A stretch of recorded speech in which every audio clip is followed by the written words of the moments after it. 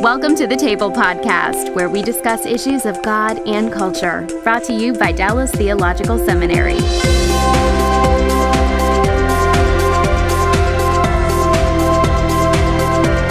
Welcome to the Table, where we discuss issues of God and culture, and our topic today is a comparison between Protestantism and Roman Catholicism. We're going to talk a lot about the history of the development of the Roman Catholic Church and some of the differences that exist between Catholics and Protestants, because sometimes people are not aware of the differences that exist and why we have Roman Catholicism on the one hand and Protestantism on the other. I am Darrell Bock, Executive Director of the Howard G. Hendricks Center for Christian Leadership and Cultural Engagement, and I am Executive Director of Cultural Engagement for that wing of the center. And to my right is Scott Horrell, who is a doctor and professor of systematic theology here at Dallas Theological Seminary. And to my left is Michael Svigel, who is also a doctor and a professor of systematic theology at Dallas Theological Seminary. So I'm surrounded by full-blown theologians today. Here I am, this little Bible reader, and I've got these theologians to my right and my left. So anything that I say can and will be used against me in a court of law. So thank you, gentlemen, for coming in to discuss this topic. We've been wanting to do this for some time. Thanks. We're going to begin by talking first about Catholics and Protestants and just getting some statistics in front of you so you understand the relative sizes and makeup of the groups. And for that, Dr. Horrell has brought his trusty pie charts. And tell us some of the issues between Catholics and Protestants in terms of size of groups and that kind of thing. Well, it is interesting. The Pew Forum just in January published some things along this line. You have about 1.1 billion professing Catholics in the world, maybe a little more than that, 1.2. What is interesting is the demographic shift all around the world. In 1910, 65% of the Roman Catholics in the world were in Europe. That has dwindled down to about 34% today. And 24%, excuse me. And the group in Latin America has grown significantly, as one might expect, with population and all of that. But from 1910, when there were less than 1% Roman Catholic in sub-Saharan Africa, today there are 16% of the world Catholics are in sub-Saharan Africa. The Asian Rim has also grown rather extraordinarily too, from less than, about 5%, thinking of the Philippines and other countries like that, or in India, there's still a sizable church, Roman Catholic Church, to now 12% of the world's Catholics are in Asia and the Pacific Islands. The United States has always been, or I should say North America, rather slender here. In 1910, we were about 5% of the world Catholicism, and today it remains about 8%. What is interesting in the United States is that the number of, let's say, Caucasian Catholics is seeing significant fall away, whether into non-religion or whether into other groups. What is keeping the ranks fairly healthy is the immigration, particularly from Latin America. So lots of fascinating things are happening in the world today as we now have a new pope as well. Now, you said, did you mention the Latin American population of Catholics and what its makeup is? I don't know. Latin America is surely far and away the largest group of Roman Catholics today. That's about 40% of world Catholicism. And there's something of an ebb and flow. Largely, there's been a drift either towards secularism or even into evangelicalism, particularly Pentecostalism, neo-charismatic movements. There is concerted effort, on the other hand, by the Roman Catholic Church to stop the flow and indeed gain many back in. And one example is, of course, now Francis I, our first Latin American pope from Buenos Aires, Argentina, faithful as a conservative Catholic through it all. And one of the first events now that he's launching is a World Youth Day, a Roman Catholic World Youth Day, which happens about every 2 years, but that is staging in Rio. And interestingly, the advertisement for it, which my wife regularly watches online, is almost completely what we would call evangelical. talking about how we as a Catholic Church needs to be reaching out and proclaiming the love of Christ, and much, much more. So there is an effort to redraw youth back into the church. And one more example. Okay. There is a very charismatic Roman Catholic priest, Marcelo Berti, in São Paulo, and he is well known for his speaking as well as his singing with kind of a rock band in the background, or very much Latin popular music. He's just built a huge cathedral in São Paulo. It's called the Mother of God. It seats 6,000. 14,000 can also be there standing up. Outside are the huge screens, which accommodates another 80,000 people. There is a strong desire to draw Brazil and, of course, other Latin American countries back into the fold for the Roman Catholics. Just quickly, why don't you summarize the time that you spent in Latin America so that people know that you have direct contact with that part of the world? Sure. I started out in Porto Alegre in the very far south, which has a well-known... as far south as you can go in Brazil. Okay. So we're about straight across from Johannesburg, South Africa, the largely German-Italian area with a very large Roman Catholic constituency. Many trained even in Germany, elsewhere, Leonardo Boff and others out of that area. Then I moved to São Paulo, and I was there a total, my wife and children and I, a total of about 18 years, taught across the street from the huge Pontifical University in São Paulo with about 40,000 students. So when Argentina plays Brazil, you root for Argentina? Plays Brazil? Yeah. Are you kidding?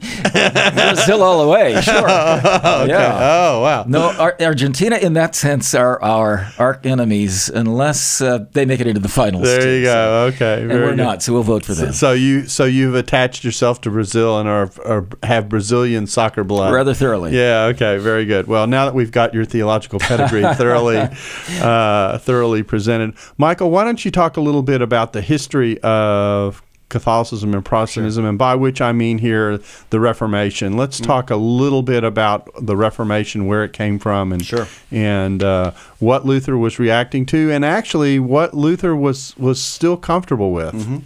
Good.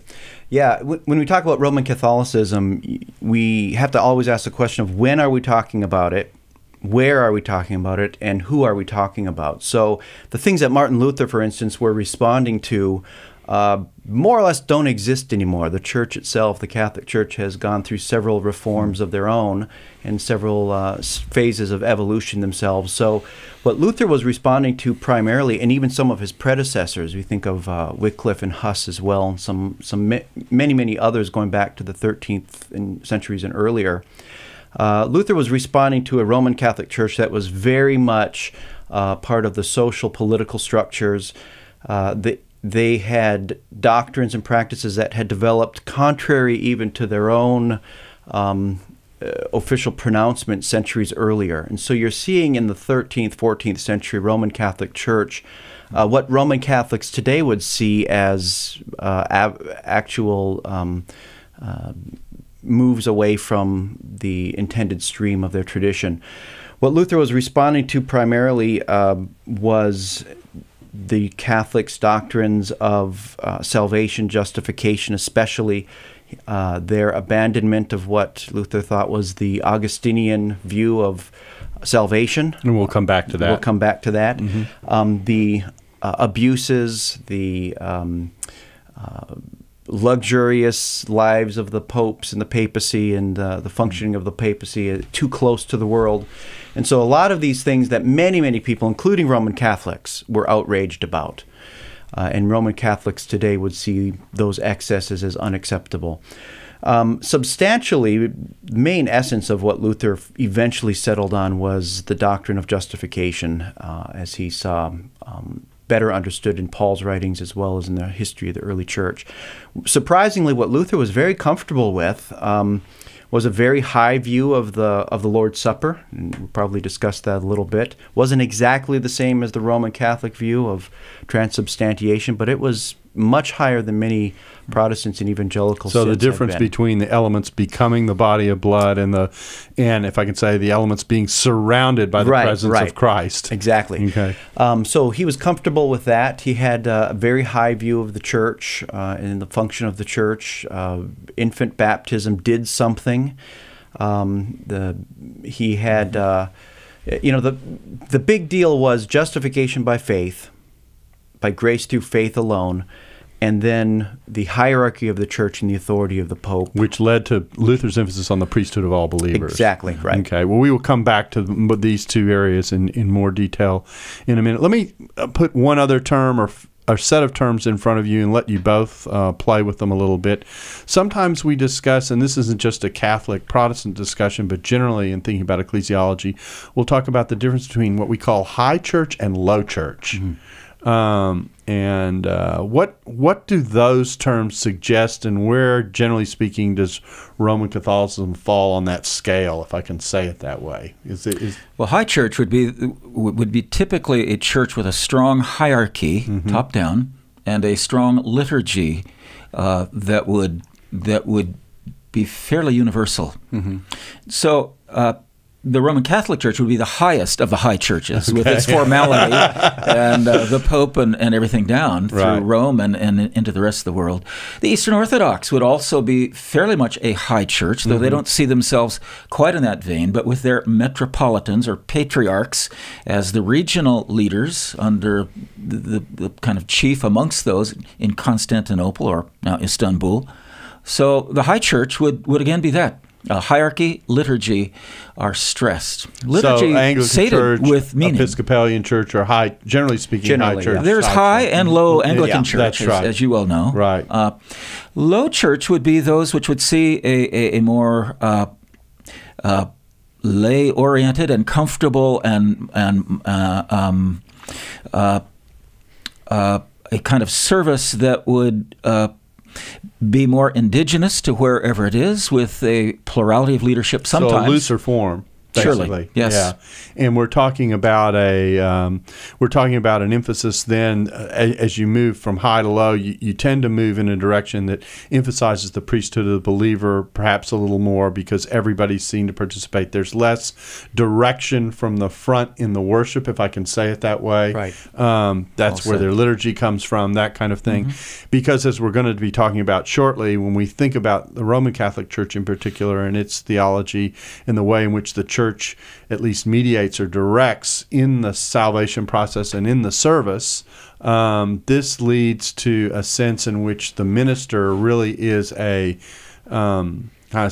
minister alongside the individual, as opposed to the individual being their own entity before God. There's a sense in which the minister can be seen to minister grace in a way that you don't see in Protestantism. Is that a fair summary of what's going on? Yeah, that's a good summary. One thing with high churches is, from church to church, you more or less know what to expect. Mm-hmm. You know who's in charge. There's no question about who's in charge here. You know that when you walk in, you're going to expect a certain order of worship. There might be slight variety, but you're talking about in high churches. In high churches. Yeah. Low churches, you don't know what. Right.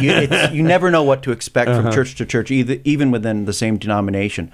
But that is also key, is the function of the actual church leader, the priest or the bishop, is really mediating something that you can get in no other way but through the services and through the Mass, through the and this leads to the idea that the church is the true church because of the way in which the minister, how can I say it, is mediates and provides access to grace or to blessing in a way that, generally speaking, you don't hear about in Protestant church, generally speaking. We might add one other thing, and that is the issue of accountability. In the high church, there's very tight accountability on down through the hierarchy.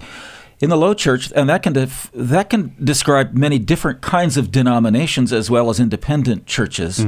There are varying degrees of accountability. Some hardly any accountability at all orients around the man of God or the pastor, so to speak, who around which the congregation gathers. Other times there's more a body of Christ plurality of leadership, so a mutual accountability.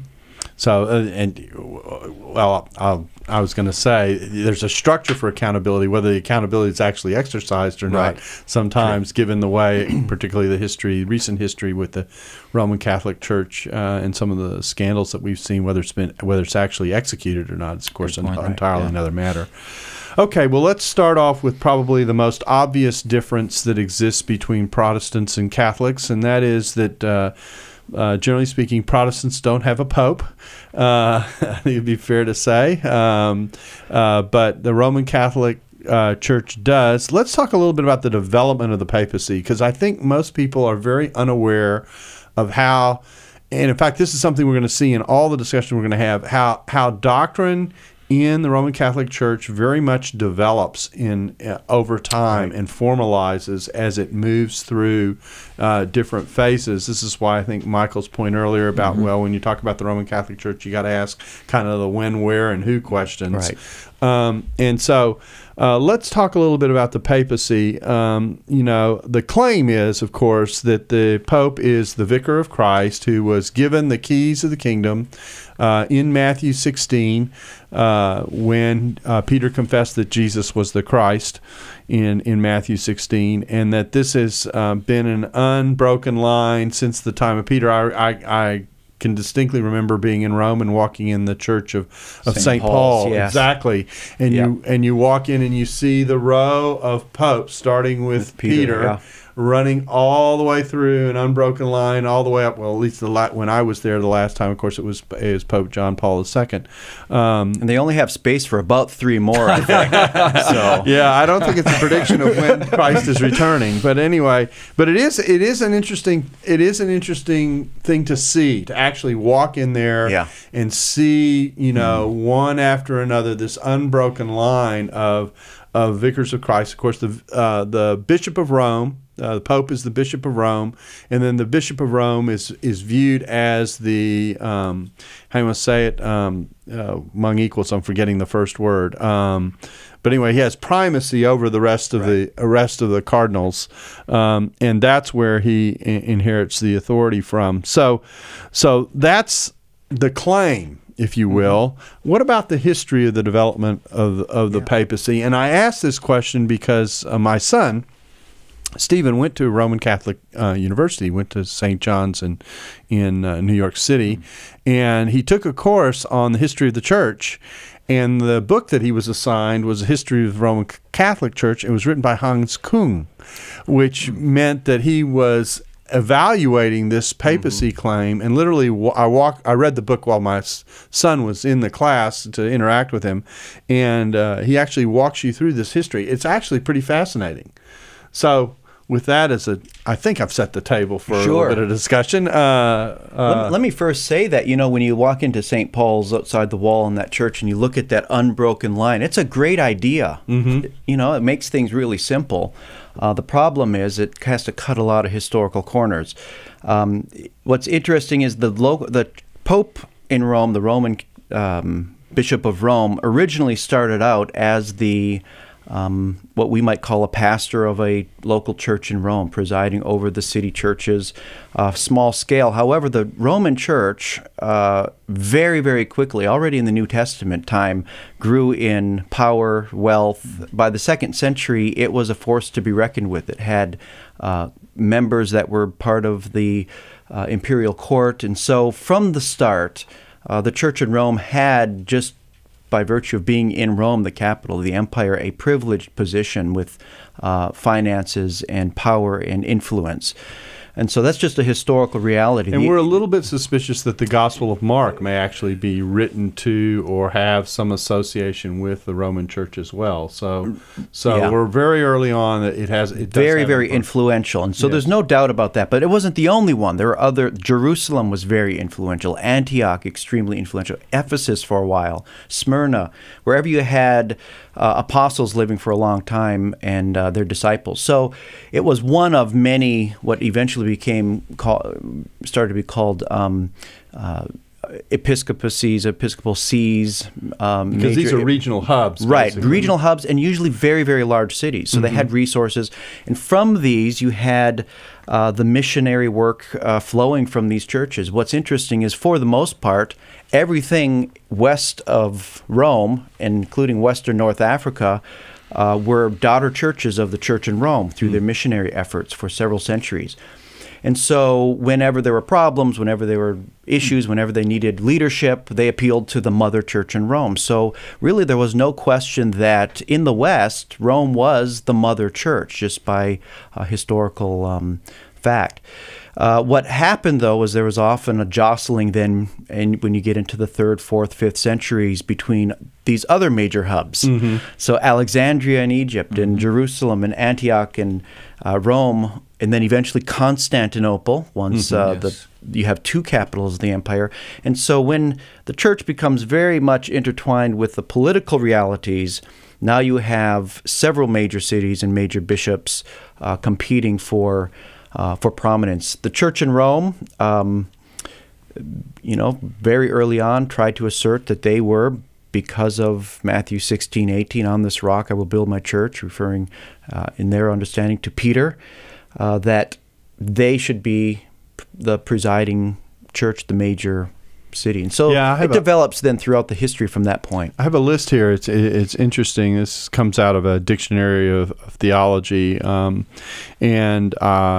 Victor in 190 rebukes the Asia Minor churches because they don't celebrate Easter on the correct date.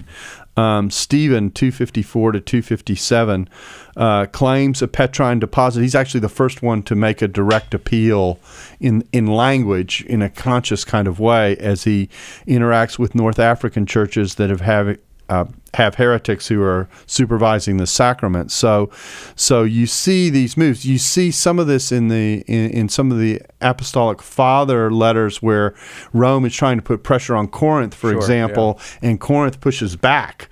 So these are important tensions.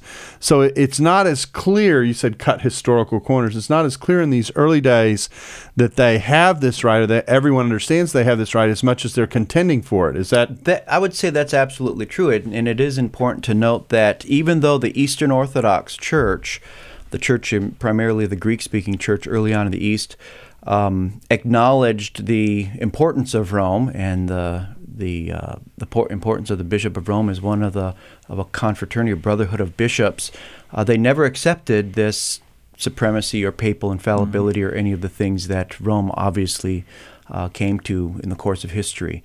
So I think it's an important point to realize that this is something that develops, it grows over time. Most of the time it's understandable. Sometimes, it makes sense when the Roman Empire is being attacked by the Vandals and the Goths and Visigoths. The church is there as a stabilizing factor, and they did a lot of good, but only afterwards you see the results of that are a cozying up between the secular and sacred authorities, and this the Roman Catholic doctrine in the medieval period of the two swords. So they interpret this passage where Peter says to Jesus, "I have two swords," and Jesus says, "That's enough." Well, later exegetes interpret that as saying, well, the one sword is the sacred authority, the other sword is the secular authority, and therefore, a new section of my commentary. Exactly. So so this is a case where biblical interpretation is following this developing theology. Now, you mentioned the Greek Orthodox Church or the Eastern Church. We ought to stop there a little bit, because they recognize the Pope as the head of the Western Church, but they do not accept the idea that he has authority in their area, which shows a slight difference of approach ecclesiologically. Even though there's a hierarchy, they're contending for an equality that's a little bit more regional, if I can say, even though it's big regions. A little more regional in the way it's viewed, as opposed to one who's over everybody else. Fair enough? I would say that's fair. And they still look to Jerusalem. They call that the Mother Church, which was not presided over by Peter, by the way. James was the head of the Jerusalem Council, we'll recall. So So those are some examples of the historical corners. Now, the papacy really begins to formalize. There are decretal letters in the 4th and 5th century. Leo the Great, 440 to 461. begins to really bolster the role and claim it and almost exercise the authority of it. And my sense is that he's kind of he's the first one to use the term that actually comes out of the Roman Empire directly, the Pontifex Maximus, the supreme priest, if you want to think of that, chief priest, you could think of it that way, the top dog, and so in that sense, he begins to formalize this. But the doctrine really continues to develop even beyond that. Once we come into the medieval period, etc. The date that I have here for the claims of infallibility tied to the Pope, 1059, which is much later. The structure of electing the Pope through the College of the Cardinals, formalized at that same time period. So much further on down the road. So when are we talking about what's happening at a given time? When we come to the latest development, the Pope speaking ex cathedra, from the throne, when he is exercising his ability to interpret infallibly on behalf of the Magisterium, which is where we're going to go next. That's 1870. 70. So we're very, very late in the game in the overall scheme of things. But I think walking through that history and seeing the kind of the blocks fall into place shows you part of what we're talking about, that this is a church that has developed its doctrine. It develops its doctrine around, we're going to be talking about shortly, the Magisterium, the tradition coming alongside the Scripture to develop really the mechanism of the church, the hierarchy of the church, the highness of the church, if we want to think of it that way. And so what we have later on in the history of the church isn't necessarily what we were dealing with early on. Correct, right. Yeah, and I might just mention a resource here, a historical resource, a good classic work, pretty accessible by most people, is a book by Margaret Deansley called The History of the Medieval Church. It basically looks at the period from about 600 to the eve of the Reformation and traces exactly what you described, that development, when do things come in, when do various popes add various levels of authority, and it's a very eye-opening study for further study on this. We should probably add here, Darrell, that there have been quite a few missteps by popes as well. Athanasius, the great defender of the Trinity, was condemned by Pope Liberius, and the list goes on to where you had at one point even 3 popes contending with each other. So there have been some sloppy things happening in history. Gregory the First, Gregory the Great, perhaps the most remarkable organizer of the church, he said something interesting. He said that anyone was the Antichrist who took upon himself the role, the title universal bishop.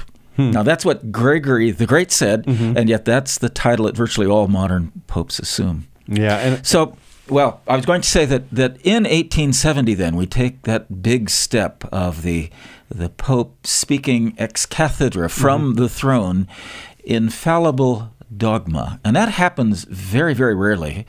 The last time was in 1950. Pope Pius XII proclaimed that as absolute dogma for all Roman Catholics, Mary's physical bodily ascension into heaven, she did not die, but was rather taken there by her Son. Yes, and when we come to Mary, we're going to discuss the development of that teaching as well. The papal infallibility strikes me in looking at the history, and part of history is sociology, and strikes me as the Catholic Church's reaction to the encroachment of modernism in the church and trying to get control of the doctrine by adding this layer of authority on top of what the way the church operated as a way of stopping certain encroachments into the church.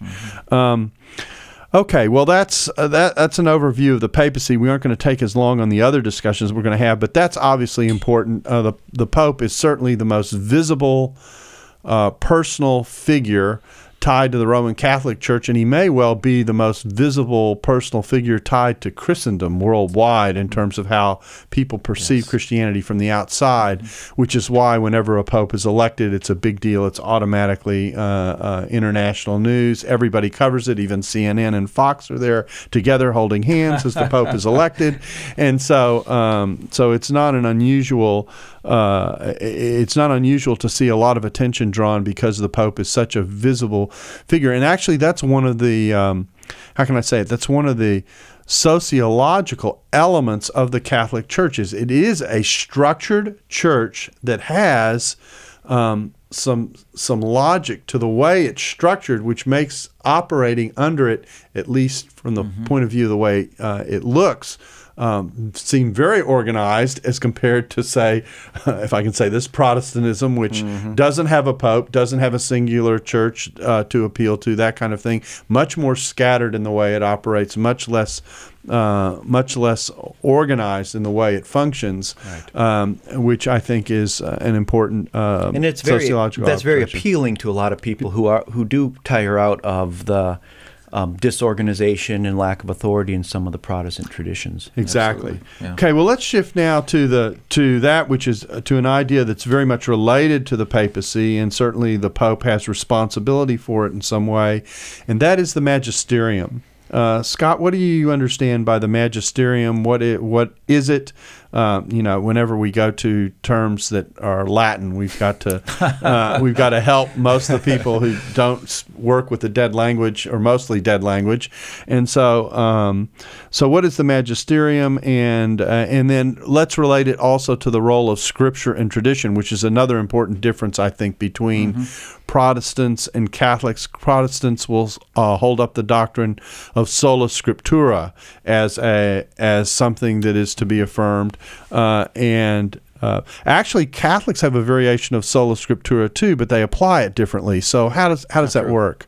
Well, Magisterium would be the official teaching dogmatic body of the Roman Catholic Church. Usually it's related to the cardinals, and finally the large house of cardinals, and the leading theologians in the movement, but finally that all comes under of course, the Pope himself. But the Magisterium is the authoritative interpreter of not only Scripture, but Roman Catholic tradition. So, tradition. It is interesting. I have here, Darrell, might be interesting to read out of the Catechism of the Catholic Church. Now, you said you're going to mention some resources, so why don't you tell people what that exactly that is, and if they're interested, where they can get it, because it is a way to get a reference to what the Catholic Church teaches. This is the Catechism of the Catholic Church. It's the second edition. That's important. It was done in Latin in 1994, English 1995. You can get it double day. Various editions since then. But this is the official teaching, the official doctrine of the Roman Catholic Church. And I might add, there's an awfully lot in there we will agree with right down the line. There is also, this is 800 pages, so whoever wants to read it can. There's a 200-page user-friendly version called Compendium. It's 2006. The Cliff Notes version. Compendium of the Catechism of the Roman Catholic of the Catholic Church, and that's a lot more accessible. Both are in this question-answer kind of format, so it makes it very easy. Those are some on the Roman Catholic side, and of course many other books out. Those who are evangelicals may want to argue some and look at some of the differences. One is John Armstrong, The Catholic Mystery. This details some of the things where traditionally Protestants and Catholics have differed. Ronald Zinn as well, another one called Romanism. There are many arguments on many sides, but those are basic, helpful books that may be useful. The issue of sola scriptura, the great cry of the Reformation, versus Scripture plus tradition, is perhaps the fundamental difference between Roman Catholicism and Protestantism, evangelicalism. Because everything grows out of the difference in the way in which it's applied. You're talking about it's a hermeneutic, a way of doing theology. If you say that the Holy Spirit has infallibly guided the Church, not only to interpret the Scriptures, but to interpret the interpretations of the Scriptures, then you may be confessing the bodily ascension of Mary into heaven. Well, you surely will be as well. with the Reformation, as Mike has brought out very well, there was an outcry that some of the traditions have surpassed and contradicted the Scripture, and that's where the rub comes. Here's what the Catholic Catechism does say, and it might be helpful just to hear it. Sacred Scripture and sacred tradition and sacred Scripture, then, are bound closely together and communicate one with the other. For both of them, flowing out of the same divine wellspring, come together in some fashion to form one thing and move toward the same goal. Now, they first talk about sacred Scripture is the speech of God. It is put down in writing under the breath of the Holy Spirit. They go on to talk about the inerrancy of the Scripture, at least regarding issues of saving faith. But then it goes on, and holy tradition transmits in its entirety the Word of God. It comes down through the apostles. One paragraph here, 2 sentences is important. As a result, the Church, to whom the transmission and interpretation of revelation is entrusted, does not derive her certainty about all revealed truths from the Holy Scriptures alone. Both Scripture and tradition must be accepted and honored with equal sentiments of devotion and reverence. Well, that is very interesting. And because I work in New Testament and work with Second Temple Judaism, it's interesting to hear this juxtaposition of revelation and tradition, because you see it in Judaism as well in the development of the Mishnah and the Talmud. But it's interesting that in Judaism, it's handled differently. It's not moving towards one authoritative tradition that trumps everything else, but what you get are the voices. In Judaism, you get the voices of what the various rabbis have said. Now, there certainly is a dominant position, a majority position that's always stated oftentimes at the end of a particular discussion, but you get the conversation as opposed to this driving to the singularity. So there are actually different models of how to deal with revelation and tradition alongside one another. And this is an interesting question to probe a little bit, and that is, in Protestantism, although we emphasize sola scriptura, there is a sense in which we work, and I'll say this carefully, we work with tradition, even though we distinguish it from Scripture and don't give it an equal status. And that difference is very, very important in this conversation. Is that right? Join us next week for part 2 of the Table Podcast. Dallas Theological Seminary. Teach truth, love well.